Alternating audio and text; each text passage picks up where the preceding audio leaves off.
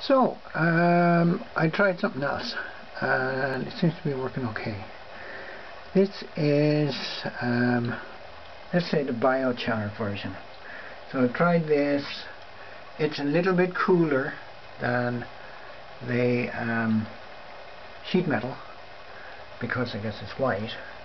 And this is some wood that I stuffed in the fire and cooked up. So I charred it.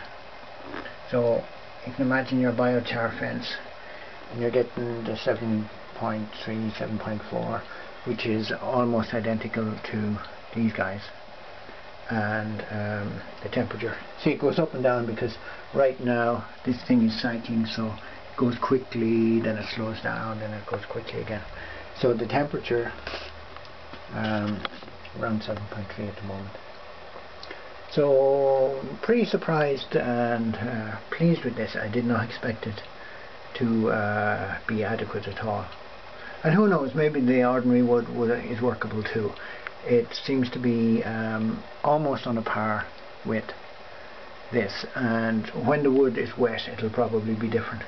Now, one thing I remember about graphite from going to school all those decades ago is that it has a good heat transferability. So it's possible that this being almost charcoal to maybe a tiny distance into the wood is helping this to gain heat. From 7.8 now, I didn't expect it to go up that high. So yeah, bit of a surprise, but maybe what you want is a row of charred wood on your back of your what would you call it, drip wall delta. And it's called delta because, see the little cuts?